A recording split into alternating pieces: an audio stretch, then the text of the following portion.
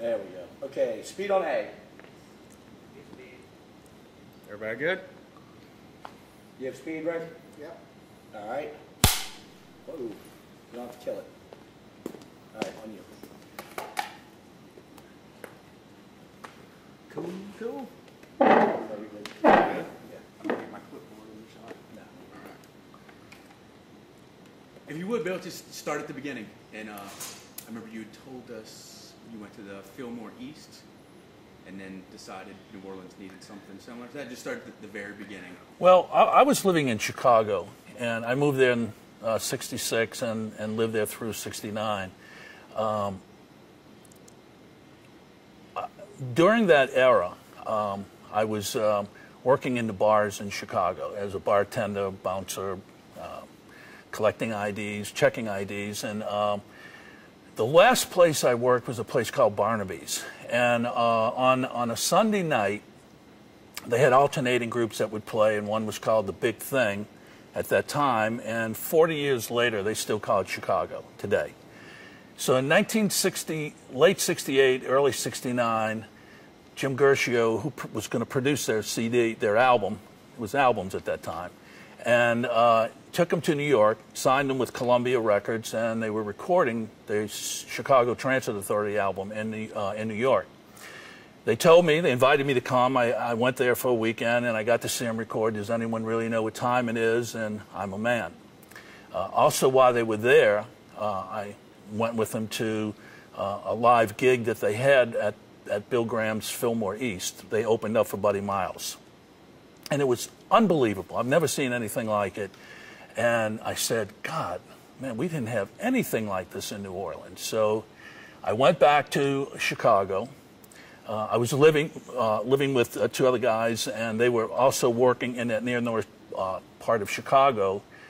And I told them, I said, we got to go to New Orleans. I got a great idea. Let's go open up this place and book bands and invite people in. So they said, okay. And nothing really happened immediately. Then an attorney friend of mine, when we decided to come down here, who lived in Chicago, Joe Garlefsky, said, when you go to New Orleans, you have to look up this attorney by the name of John Simmons, and he'll help you out. I said, okay. So I came to New Orleans, I contacted John Simmons, and we started trying to find a place. And we did. 1820 Chapatula Street. Chapatula's in Felicity. It was a warehouse building. It was basically, I want to say it was like 5 bays of warehouses that was all enclosed. And after we actually got it, we had to literally open it up. So I went back to Chicago, told my 2 roommates what we had. They decided they were going to come down. They wanted to be involved, and the 3 of us were going to start it. And also, some other friends of ours were going to come as well to help us with it and work with it. Don Fox and Brian Glenn and a couple other folks. And right in the beginning, when we were doing the construction, the place wasn't even open yet, my 2 roommates decided, nah, we don't want to do this. And Don and Brian became partners. And eventually, John Simmons became the 4th partner. And that was it. That's how it basically started. It was just that we had no idea what we were doing. We had no money. We had nothing. And we had a lot of willpower. We had a lot of friends who lent us money. We just did everything we possibly could to get it going. A gentleman by the name of Hank Newman literally booked the first show, the Grateful Dead, Fleetwood Mac, and the Flock. He was in Chicago, and he was a booking agent. And he sort of made the introduction for us to all these agencies. Did I answer it? Absolutely. Okay. Let's Just go checking. A little bit, where were bands playing before the warehouse? Was there anything? Well, they had, they had a lot of local clubs. I wasn't living here then, so I didn't know what was happening, but there were clubs where a lot of the local bands played. I know even growing up in New Orleans, we would go to the Sacred Heart dances and St. Anthony dances, Germania Hall, and a lot of the local bands played. There was not one, or there may have been, but I just didn't know of one huge venue where they played. Besides municipal auditorium, when acts would come in, to do major concerts. If you would describe the inside of the warehouse to somebody who's never seen it. Oh, it was when we went in and did the renovation, we basically just opened it up completely, built the stage, built bleachers around the outside of it, and behind, if the stage was right here, behind the bleachers that were back there, we had a concession area, and the floor was nothing but carpet remnants. That was it. And where'd y'all get those? From people who wanted to donate them. The first carpet that was laid? It wasn't carpets that were laid, it was remnants. Yeah, so we would just go to stores and just whatever remnants we can get, but large sections of carpet. And eventually, we kept them clean. We kept the place as clean as we possibly could. But when the carpets started getting a little funky, we'd go on the radio, WRNO at that time, and WNOE FM. I think it was RNO mostly, that we would tell them that we needed carpets. So when people would deliver carpets to us, we'd give them free tickets to get into the shows. It was a kick. So you said in Chicago you were working at bars. Did you have any experience actually running a business, or were you just a worker up there? I was a worker. All of us were workers. We really, it wasn't like today in corporate America where you do your business plan and you get your money together and you do all the good things and the right things, which you should do. And perhaps we should have done it because we had a lot of financial issues during those. I was with the business for the first 5 years, and we definitely had a lot of issues. So, but it was a dream. It was something we really wanted to do that we felt would be successful, and we worked hard.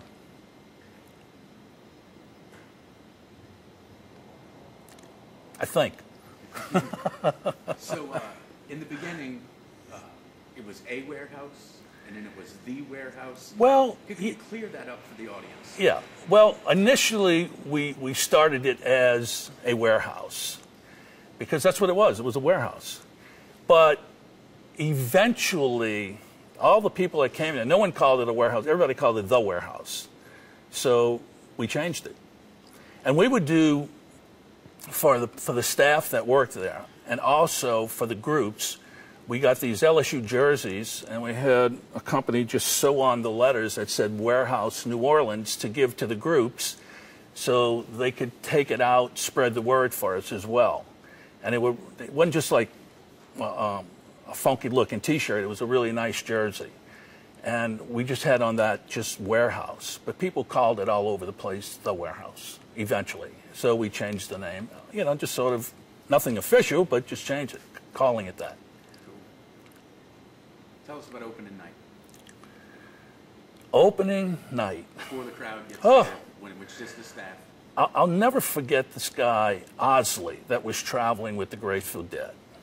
He has his own reputation.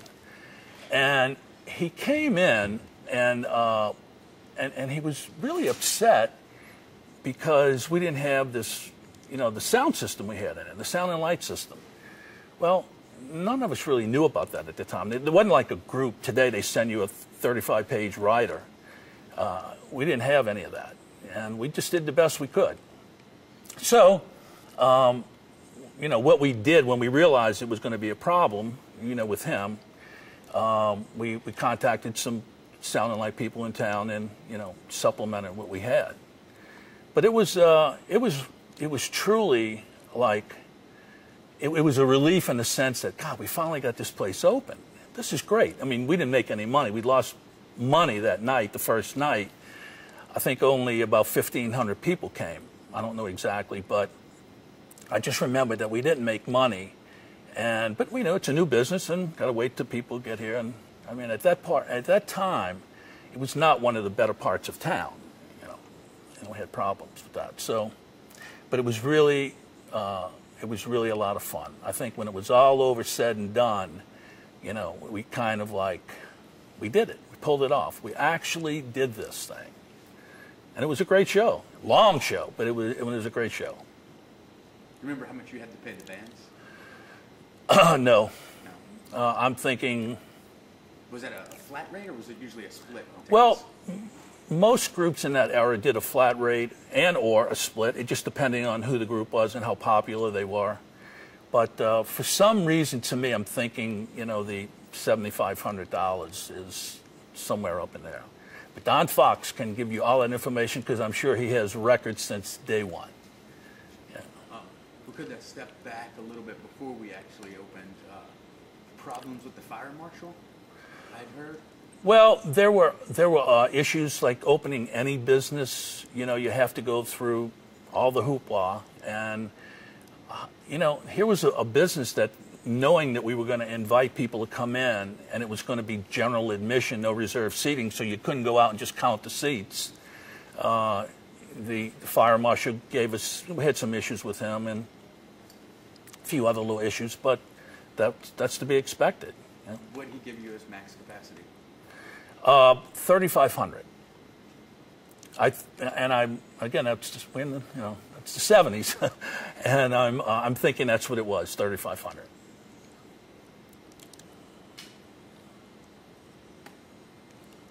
When did you hear that the Grateful Dead had got busted? About Fox and I were living together, and 424 Metairie Road. They're building a church. They tore down that house, and they're building a church there right now. I just passed it the other day with a kick. We were living there. I'm sound asleep in my room, and he's all of a sudden must have got the phone call because he comes in, he wakes me up, and says the Grateful Dead got busted. So we had to get John, and John Simmons got him out. We had him the next night, and then we wound up. We even had a benefit for him on the Sunday night, just to raise money to give to him. Was that like a spur of the moment? Hey, that's just open up on Sunday? Or y'all usually open on Sundays? No, well, we were open. We weren't open on any particular day. We were open whenever we can get the band.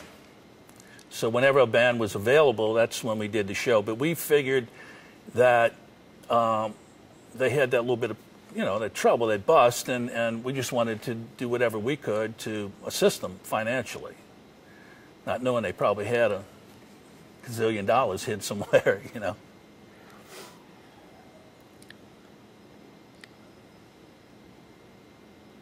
So tell us about the first time the Allman Brothers played.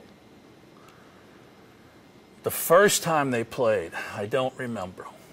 I really don't remember. I just remember that when they did play, they play there a lot. I mean, when Dwayne Allman and Barry Oakley were with them, they were always a great band. But from the beginning, the first time we saw them, they were just spectacular. And the people of the city of New Orleans just really, young people just took to them. I mean, it was just amazing how great they were. And they would play forever. You know, they would just go on. They would start at whatever time, and they'd wind up playing 3, 4, 5 hours, you know, sometimes. If we could elaborate a little bit more on that. A lot of people said it was almost a perfect marriage. They were kind of just starting and needed a place where they could spread their wings, and New Orleans embraced them more than most other cities. So a lot of their shows, even at the Fillmores, were only hour sets, and then they right. were out where they felt the warehouse was home almost. Yeah. Well, we didn't have any curfew with time limits as far as the opening act had to play a half an hour. We didn't have that. New Orleans, as you know, didn't have any time limits, so we could go as long as we want. I'm telling you, there was some shows that would start at 8 o'clock and wouldn't be over. At 3 o'clock, they'd be done. You know, many mornings I'm out of that place real late. It was just depending on the act, and other acts would do it too. Don't ask me to name them all because I don't remember. But if you would tell us about them playing late and then going into Audubon Park. They did that a lot. They didn't do it initially, but then they eventually started. They would play the Warehouse on a Friday or Saturday and go play, for example, play up in Audubon Park on a Sunday.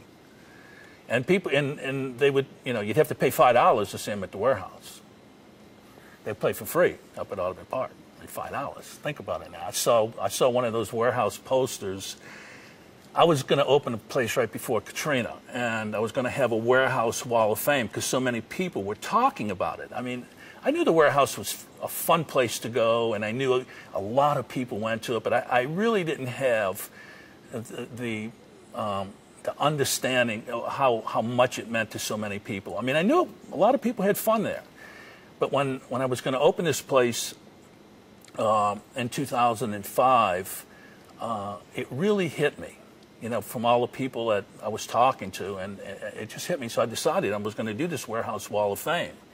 And people were bringing me all kinds of things to put in the Warehouse Wall of Fame. And I was just going to borrow it from them, put it behind lock and key, and just use it as a wall to sort of like acknowledge this venue. And one of the things that somebody brought me was that Doors poster from the last night the Doors played, in December the 12th, 1970, for $5. You got to see Jim Morrison go crazy, break the stage, try to break the stage, and did break it a little bit. Let's keep going. Tell us that last Doors show from beginning to end, everything. Well, I just knew he was not in, you know, the best of shape all day long. When I came in for the sound check, he just seemed like he was loaded. And that night, and it just didn't. I mean, I'd seen footage of him on TV or wherever, and he didn't seem to. I don't know if he had problems of some sort or he was just, you know, just loaded or whatever, but it wasn't one of his better shows, and it seemed like he was really frustrated and you know, at one point grabbed the mic and started, I mean, and it was, this stage was built sturdy. But he wound up breaking the floor a bit, you know. Remember what songs they played? No. Where's that going? I'm going to get some water. Yeah, get some water. I'll get some water too. Yeah, let's all in the water. Again? Is this okay? Yeah, this is fine. I mean, you just keep rolling and whatever. Oh, yeah, the interview? Yeah, that's Yeah. perfect. Is it all right? I mean, okay.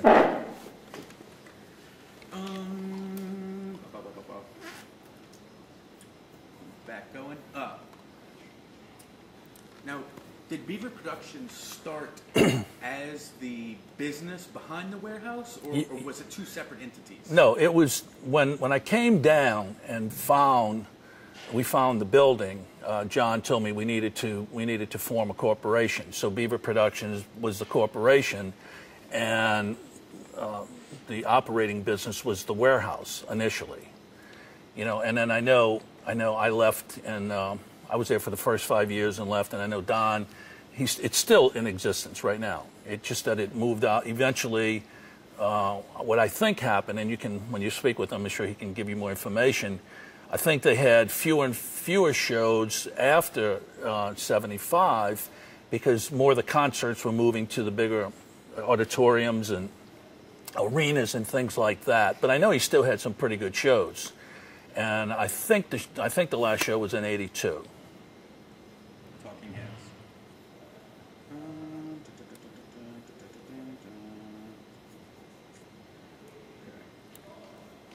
Somebody asked me to ask you about the Pink Floyd show and if you enjoyed it. Your account.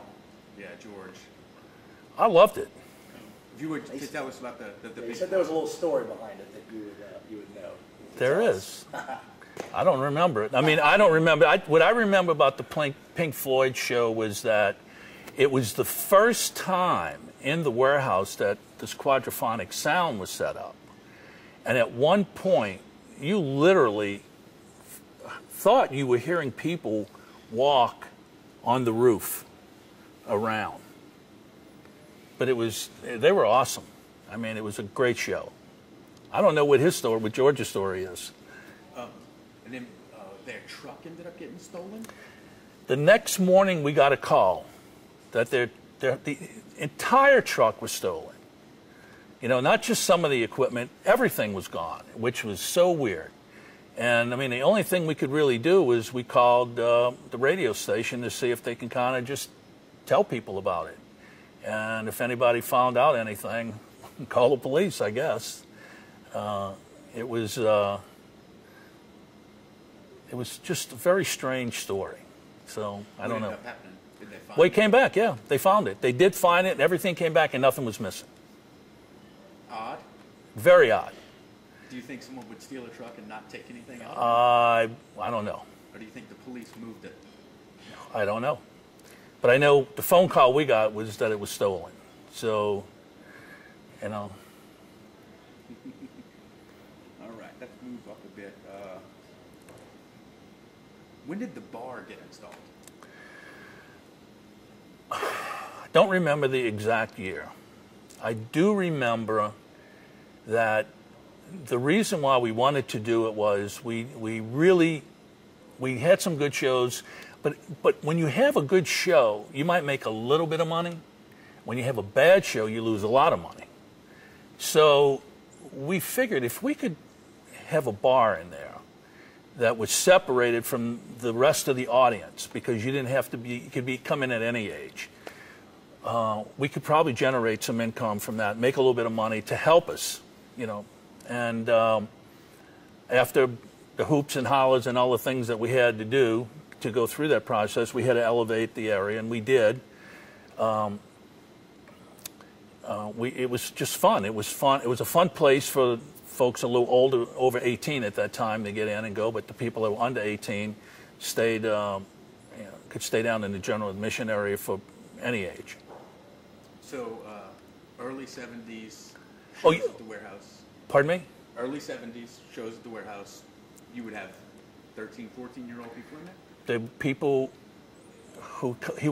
all kinds of people would come in. One of the fun things I've heard, again, this was like in 2005, when I'm meeting people, and particularly from women, they would always, I can't tell you how many times I've heard this story, but the woman would say, God, I love the warehouse. I used to go there all the time, and my parents thought I was at a friend's house studying, ballet lesson or something. They had some fill in the blank, and it was just incredible. You know, because a lot of the parents didn't like, again, that era, that long hair and the hippie thing and the whole deal. They just didn't like it. They didn't understand it. And as a matter of fact, Bobby Reno he was like one of the top disc jockeys at that time, and he was at WNOE, and he called me one day, and he says, Bill, he says, you know, the parents do not like the music you're playing here. And they don't like the music we play on our radio station. He was with WNOE FM at the time.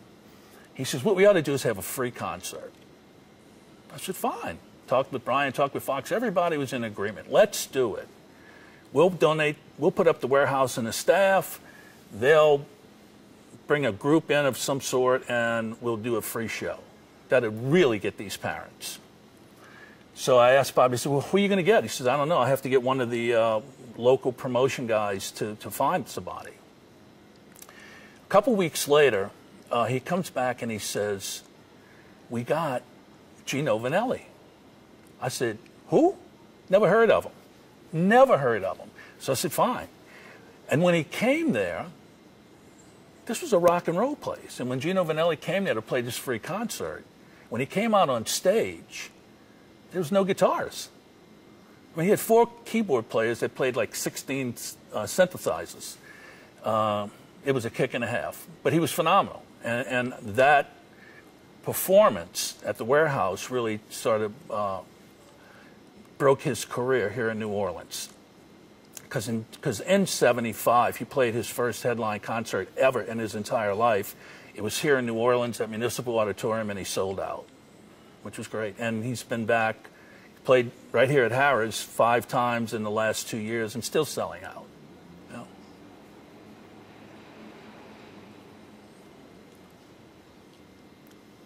If you would tell us that Foghat, who had a pretty good relationship with the warehouse, they lived here and started playing semi-regular. They did play. Initially, I don't recall exactly how we met them, but, pardon me? How you met? Foghat. Don't recall how we met Foghat, but they came here. They were a great little group, and you know, during that 5 years I was with the group, we had some problems. Again, financial problems that I shared with you before, and we had a number of times where people rescued us.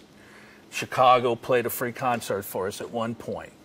At another time, a guy that worked for us, John Diaz, who worked at the warehouse, his father, Dr. Walter Diaz, lent us a whole bunch of money.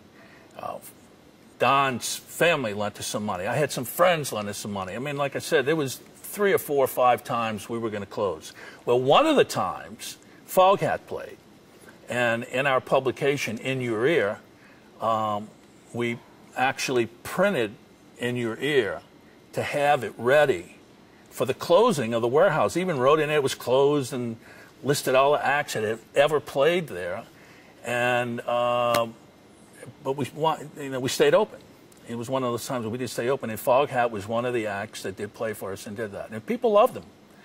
Great little group, great bunch of guys. So we were going to close after the Foghat show. Did you make enough money on that to keep you afloat, or was it a decision? Well, I don't recall exactly what happened, but I do know that we had enough money to get to the next one, and maybe we got some more somewhere along the line. And George Friedman should have answered that question for you. Or Brian Glenn. Do you have Brian's? Brian Glenn. I have to see if I can get you Brian Glenn's phone number. Okay. He lives. He's in Chicago. Okay. He lives in. The last time I heard, he was in Chicago. Fox may know when you talk to Fox. If you would tell us the story you told me the other day about seeing the Eagles here in town. Oh yeah. Henley, Yeah. in the warehouse. Yeah. Well, I saw them, and when they came here for 2003 concert, and at the arena. The Eagles. Yeah. I saw the Eagles in 2003 at the arena, and it was a great show. They just played here a couple of weeks ago as well. Another, just a great show. And in 2003, when I saw them, the Eagles had 5 encores to their performance. In the third encore, I don't know if it was Don Henley or Glenn Fry, one of them said, the next song we're going to play is the first time we ever played this song live was at the warehouse here in New Orleans, and the place erupted. And I'm sitting there going, you got to be kidding me. None of you were even there. Not all 18,000 of you here. We only had maybe 1,000 people see them the first time they played. It was funny. It was funny how that thought even came in mind. But I didn't go to the one 2 weeks ago. However, I must have had 30 phone calls the next day that people were saying, oh, the warehouse. They talked about the warehouse. What song was it? It was Take It Easy, which was really kind of funny because the club that I was opening right before Katrina blew it up was called Easy Street, New Orleans. And their song, I mean, I planned on playing that song there a lot. Take It Easy, Easy Street. If you would tell us just the general 70s scene in New Orleans. You own the coolest music venue in town, freaks and long hairs and women and drugs, and you're just running around like the king of New Orleans. I would hope. Well, not really. I mean, we were laid back. I wasn't out running around with the drugs and the women. However you said that. Gotta remember that. But it was, and there were a lot of great people in other businesses. They had great places where when the shows were over, we'd take, depending on who the groups were, we would take people down to the French Quarter. And Luther Kent had an awesome band, and he played at the Absent Bar at the time. He wouldn't even start till 1:30 in the morning. Johnny Vendigny was in another group down at I think it was called the Ivanhoe. They had places uptown that were not live music clubs, Trinity's and the Red Line, and a few places where we would bring people. We would like, and one of the most fun things that we liked doing, again, to promote New Orleans music was, at one point, I think it was from seeing one of the sports association do it for like a Sugar Bowl event or whatever. We saw that they had a brass band at the airport to meet the people coming in. Light bulb went out. So I became friends with Duke Dijon, who had the Olympia Brass Band. And every time that we, at a certain point, and again, I don't know when that point was either, we'd take Duke and the Olympia Brass Band to the airport. He would never know who he was looking for, and I'd be, somebody would be off on the side, and we'd just sort of nod, and to him. They'd start playing and just parade through the airport, disrupt the airport. And the British bands particularly loved it. They went crazy. It was really a lot of fun. Can you tell us some of the bands that you became good friends with? Well, I was friends with Chicago from knowing them from that era. I didn't really become good friends with a lot of them because they were in and out, in and out, in town, out of town. But we tried to do everything we could to make their stay here in New Orleans as hospitable as possible, bringing them and introducing them to restaurants and things like that. I did get involved with Gino Vanelli's career. I worked with him for 5 years and did every aspect of it, from concert promotion to running tours to being involved with his Brother the Brother album, the last album, in a management capacity. And he's probably the closest one that I've made contact with. But I just had Chicago here not too long ago, and it was fun seeing some of the guys, except not all of them are the original band.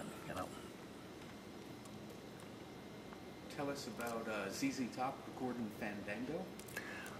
Don Fox story. Okay. I wasn't here. Oh, it was after 75? Yeah, I think it was after 75. Okay. It may have been, or if it was, I don't know. But it was. You get a better story from Don Fox. Okay. What about Bob Marley show? Was that after 75? After that was.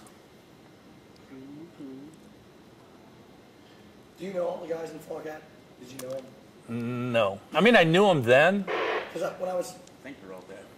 when I was working in L.A., I worked with an editor who was from here who said he was the backup drummer at one point for Foghat. He could have been. So I'll have to I can't remember his name, but I can find out. Yeah.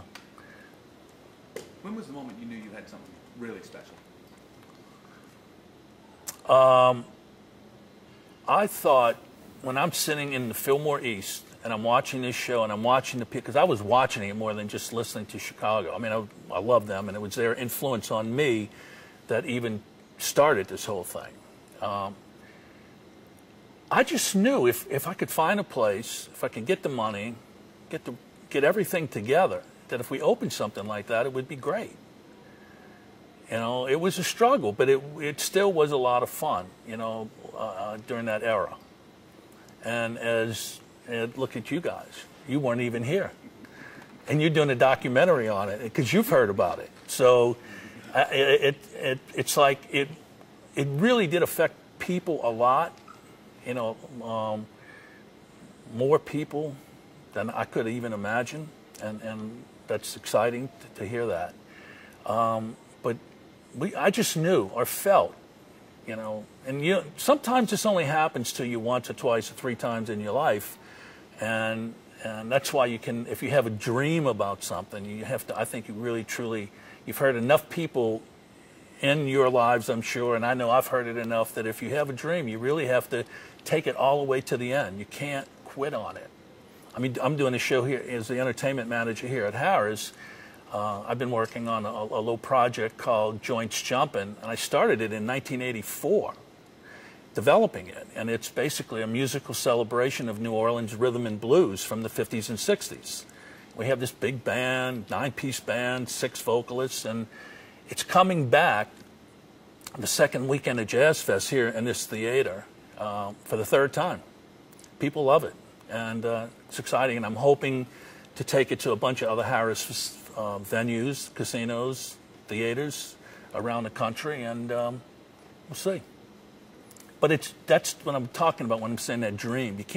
It may not happen right then and there. Like I'm sure you guys are experiencing it with this documentary.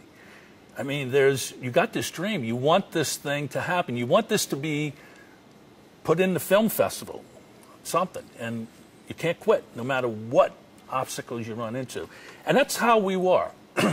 All of us, Don, Brian, John Simmons, myself, we would never quit. The major obstacles we had was the money things, but we were very fortunate to have people around us that would step up to the plate and help us. So obviously those people must have thought that we had something. You would tell us a little bit about the radio station y'all ran out of the warehouse. Yeah, WJMR Radio, which is a kick. I don't recall exactly how it started, how we got it there, but I do know that in that era, the radio stations, even though FM radio was coming on board and was there, not everybody was playing all the music that we were bringing in. And there was a gentleman by the name of Bob Peel that worked at WJMR, and I guess we would buy some advertising or we would do something there. And we finally worked out a way that we could get the radio station for a few hours at night, have a remote, and it would be done. It was above our office, and the radio station was set up there and everything. It was just incredible. And as a matter of fact, my youngest brother used to live there, stayed there, so nobody would break in. I don't know what he was going to do if they did break in, but no one would break in. That was his job. And it was really a lot of fun. And it sort of tied into, things that we had to do sort of out of the box. Like we had to start In Your Ear, which was a publication that we did that we would always get, whenever we booked an act, we would always get from the booking agent, we would get a photograph and we'd get a bio. So we took it a step further. Edwin Krebs was the first editor that did the paper. And what we would do is he would get different people, and we would talk to different people, and they would write articles or they would do things. Karen Olivier was a big force in this in the very beginning, and they just laid it out. And I'd go sell the ads to pay for this thing, and then we eventually were able to build a mailing list. So we would give this out for free. It would be paid for by the advertisers. The people who came to the shows could clip out the little coupon, put it in on a mailing list, and eventually we got so many names, we had to start charging $1 a year to help pay for this thing. And we had names from New Orleans up to Arkansas, from Texas over to Florida. Thousands and thousands and thousands of names. But we had to do things like that. Now, I don't know why we did it, other than we knew we just couldn't count on the radio stations or the whole industry here, because everything was so new. If you would tell us about broadcasting the Allman Brothers live from the radio station for the New Year's Eve shows. Don't recall how that happened, but I know the Allman Brothers played 3 New Year's Eves in a row, and it was absolutely spectacular. As strong as they were in the warehouse and in this community, to be here on that day for folks who were out in the whole city's in a very festive mood, it was just exciting. And those shows always started early and wound up real late. They were fun shows. And I think and I don't know about the recording part of it. I don't remember. I remember it was on, but I don't remember what year or when or whatnot. See, today, if you try to do something like that, you got to go to ASCAP, BMI, you got to go through 8 million licensing organizations, you got to do this, you got to do that, and before it's all over said and done, it probably cost you, a couple $100,000 to try to do it. In those days, it was just like, okay. You just broadcast. Okay. No problem. Well, yeah, but you'd get permission. It's okay. Yeah. Easy as that. Because, we weren't trying to make money on the deal. We were just trying to, again, expose not only the artists, in this case the Allman Brothers, but also expose the talent, this incredible talent that was coming to this venue. Do you think you were successful with that, with helping push, get the Allman Brothers out there? Do you think? Well, yeah, New Orleans, I'll never forget at the time when they did their Allman Brothers Live at the Fillmore West album. They were strongly considering doing it at the warehouse. But when you look at San Francisco versus New Orleans and the media markets and everything, it just, you know, they have it all over us. So there was nothing we could really do. I mean, we had nothing to do with it. It was strictly their decision, and I certainly understand why it was their decision. How were you able to book all these great bands that ended up, looking back now, legends? Well, you have to remember back then they were just starting to. It was a brand new industry. Bill Graham was he was the icon. I mean, he's the one that basically started this, as far as I'm concerned. I know there were other acts that would tour and perform and do things, but I think for this rock and roll era, I think Bill Graham was the one that was singularly the most important person to be part of it. And then agencies were getting real professional. There was Premier Talent in New York and APA and a bunch of other, William Morris and a bunch of agencies. And what happens is word spreads fast. So once there's a little bit of success, once some band had a good time, can make a little money, did whatever they felt successful, the word would spread. And then so even though, like I said, Hank Newman was the gentleman that lived in Chicago that we knew up there, through the agency was able to book the very first show. But then after that, we sort of did it on our own. I mean, because people would call us or we would call them and tell them who we were and where we were and whatever and talk to them about it. Did you ever have any police raids or legal troubles, or was the city on your side or against you? Well, the warehouse itself didn't have any raids. There were many times when parents would literally come in, and I saw a couple of times drag their daughter out by the hair, grab the son and say, you know, younger kids and not let them in. Besides the Grateful Dead getting busted, at one of the hotels, the Allman Brothers got busted, Marie Antoinette Hotel, and that was just very strange because Don Fox and I were in a room with all the money to pay the group, and we're hearing at the disco that they had downstairs, they're playing Midnight Rider, the Allman Brothers song, and it was midnight, and then the cops were knocking down the doors and busting them for whatever reasons and whatever. So there were in that era, but it wasn't, I think it was the long hair, hippie feel, the era, the music, the whole thing. You know, and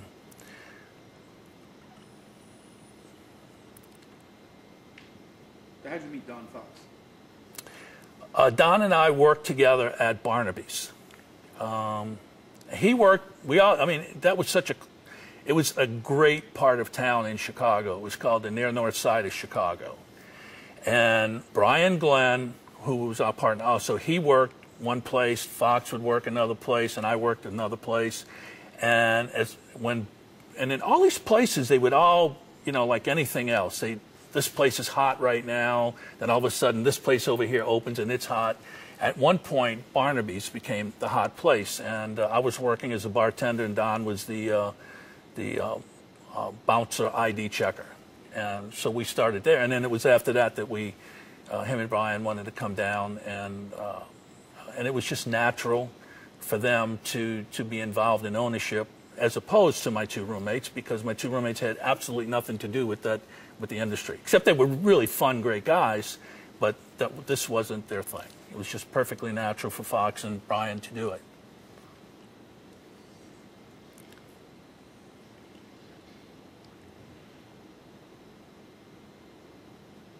Who would you say the standout, your favorite act that you saw play?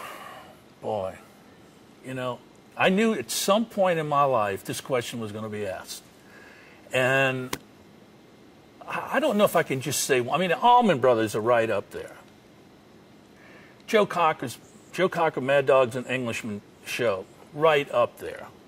The Who, right up there. Rod Stewart, when he played with Faces, right up there. Even Elton John's first show, I mean, one and only show he did. And then the Eagles, I mean, they were all, I had so many. I don't know if I don't have one that I can say this one was better than any of the other ones. A lot of people told me there's almost perfect sound in the warehouse. Did y'all do anything special in the roof or the rafters? No. Or was that just a natural thing that happened? You know, I don't really know, because I'm not a tech person, but I really don't know. You know, and I know no one really ever complained. They complained it was hot. They complained occasionally it was cold, but, you know, it was really funny. Last week, you know the story. You were here. You were talking to Johnny Winter. But before you were talking to Johnny Winter, his road manager, Paul Nelson, I said, Paul, these guys are doing their thing on the warehouse and blah, blah, oh, got to set up an interview for him. And Johnny Winter told Paul, he says, all I can tell you is the only thing I remember was the warehouse was hot. How about the bathrooms? I heard the bathrooms were a blast, too. Oh, they were. I mean, it was like, you know, in that era, because we were part of that hippie crowd as well. We were young guys. And you know, we did everything the best we possibly could do, considering the resources that we had. You know, it's not like we had so much money and we said, we're going to skimp on this. We did everything we could do the best we could do it. And, you know, the heating situation was, and we tried to pipe in air conditioning. Very expensive, and it really didn't work.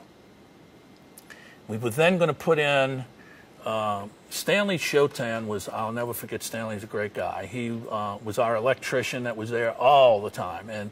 And Stanley was putting in this, he came up with the idea, or Brian came up with the idea of Fox, I don't know who came up with the idea of doing this airflow system. At least let's just get this air moving. So the day we decided to do it, well, we're doing it. We've been working on it. Now we have one last day to have it ready for the show that night, which happened to be Elton John. Well, it rained the whole day. That airflow system didn't work. It wasn't even up and running yet. And you can imagine, and you know, being from New Orleans, how hot sometimes it gets and humid right after that rain. Oh, Elton John was a trip. Well, I know we paid him $10,000 that night. So even as a young person, because my song was already out and it was huge, and he was a big number for us, but all we could tell him, you know, without screaming at him, we would just say, come on, Elton, just play. I know it's hot. You know, we're losing our butt. Just play. We heard a story about a guy trying to sneak in through the fan in the roof. Remember that? No. You would tell us the typical crowd at the warehouse.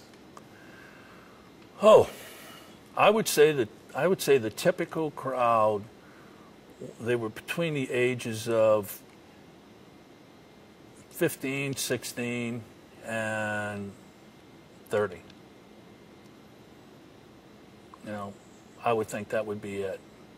Young people, just everybody really, mostly into music, people that really cared about music or the particular act that was playing there that night. And we didn't do demographic information and all that other stuff that people do today on you know, on who was coming. The only thing we had was our mailing list. You know, we could tell where people came from that mailing list, and they came from everywhere. There was a station in town, not in town, there was a station called, it was in Little Rock, Arkansas, called KAAY at that time, and it came on very late at night, but it broadcast everywhere. So we would occasionally buy time on that, you know, and that really helped us as far as spreading the word to get people when they were coming into town to come there. I think that's what helped, you know, besides the times when people would come in town, Mardi Gras and whatever, that would be another way to get people to come in and have them, that's when they would sign up and whatnot.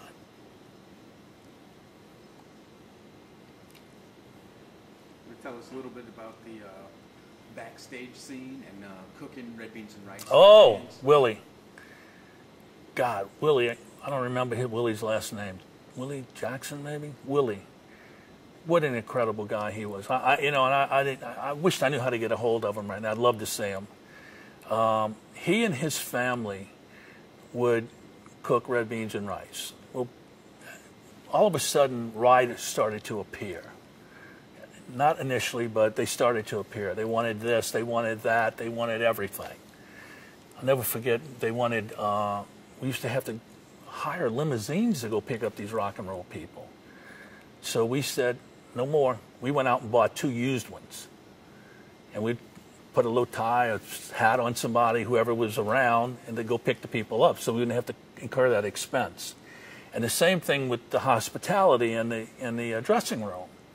Well, we'd give them whatever. We'd give them, we wanted to take care of them. We wanted to make their stay, like I said earlier, wanted it to be great in New Orleans, wanted them to love the place so they're going to come back and tell their friends about it. And we got Willie. Don't remember where he came from, but the man was awesome. And he and his family would cook the red beans and rice, and they'd put on a spread, and he was such a great person that the people loved him because they'd stay up there the whole time with the musicians. And then Willie also was responsible for cleaning up the place besides cooking and everything. This gave him some extra money. You want to talk about any crazy stuff that happened backstage or no? Not me. Okay. Not me. Cool. I don't know what happened back there.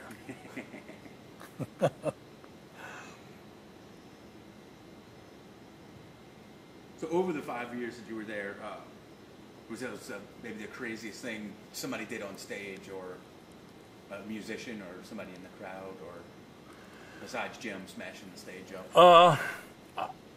I have to tell you a story, but it didn't take place right in the warehouse.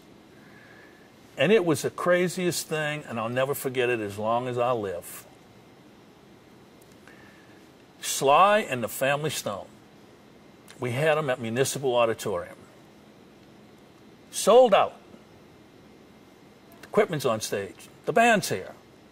Right before they're going on, the road manager comes up and says, he's not going on. So John Simmons had to go up and say, Sly and the Family Stone show's canceled. We had to give people their money back. We're going to reschedule the date. Rescheduled the date. A few months later, comes back. Sold out again. Same thing happens. Didn't go on. Could never find out why he didn't go on or want to go on or whatnot. Didn't know if it was, didn't we know what it was related to. So we sued him through the Musicians Union, and we won the lawsuit.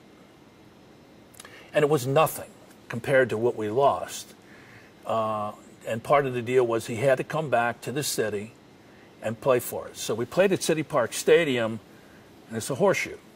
So we set the stage up to look at the horseshoe.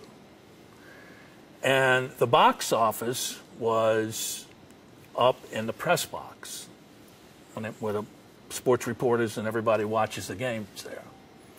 So, I mean, eventually he gets on stage, and he did play. And so I take the manager up there, and when he walked in to see about 4 or 5 big security people and 4 or 5 New Orleans police officers. So we just told him to sit down and enjoy the show, because that was it. I mean, it was like, it's not a very exciting story, but it was what we went through and what the people in the city went through. Yeah, because my dad told me about that. He did? Yeah. Okay. He had bought tickets, and they said, Simon, it was amazing. They yeah. kept canceling and not showing up, but never an explanation of why. The other crazy things was we had signed contracts with Jimi Hendrix and Janis Joplin, and they both died before they came there. I just think that I don't, nowadays and even earlier, I would never think about a lot of the negative things that may have happened. Things like, the cars getting broken into where we had to start hiring the police. And, oh, now that's a funny story. The first time when we we had to get a police detail because the cars were literally being broken all up and down around the warehouse. Chapachula's and Felicity was not a great part of town. And so the first night that we had the police patrol, the head guy who worked for the, not going to mention any names, but he worked for the police. He worked out of Harry Connick's office, district attorney's office. And do you know his name? I think they've given it to us. Ruiz? Yes. Frank Ruiz? Yes. They told us to talk to him. Oh, yeah, definitely talk to him then. Right. If they told you, who told you, George? I think two people. I think George and somebody else said talk to Frank. He used to run all the details. He should have stories to tell. He was the guy that John Simmons met initially that became in charge of our detail. But the first night, when the show's over and they man in the streets and they're going through and this and that and whatnot, when it's time to leave, he comes with like a Schwegman's paper bag. And I'm sitting behind my desk doing something, and he comes up to me and says, Bill, he says, you want any of this before I leave? I said, no, Frank. Well, you know, what he had in there was everything on the planet, I'm sure. I didn't even want to look. I didn't care. Please leave. And it was funny. You know, we all knew what was in there, you know, and it was like, no, not going there. If you would tell us a little bit about Smoke Patrol. John Diaz. John Diaz was in charge of the Smoke Patrol. And we couldn't allow smoking in the place because if you allowed smoking cigarettes in the place, they could smoke whatever they wanted to smoke. So, and that's against the law, and we couldn't do that. We couldn't just turn our head to it. So we had to put up a front, and it was a battle. So we had the staff, we had a number of folks that would wear it. We would gave them the warehouse shirts, jerseys. They would wear it so people could identify them, and they'd run around with their little flashlights, and when they'd see somebody light up, they would ask them to put it out. And John did it, and he was a short guy, but I mean he was ferocious. And then he, like I said, his father at one point saved this, and he got involved, you know, in the ownership. Was there any film footage shot? There was, I know in the movie Mad Dogs and Englishmen, they had people shooting his tour, his entire tour, and I think a little section of it made that movie. I need to change tapes. Do you have another tape? You about to, Aaron? I've got like 7 minutes left, 5 minutes. I mean,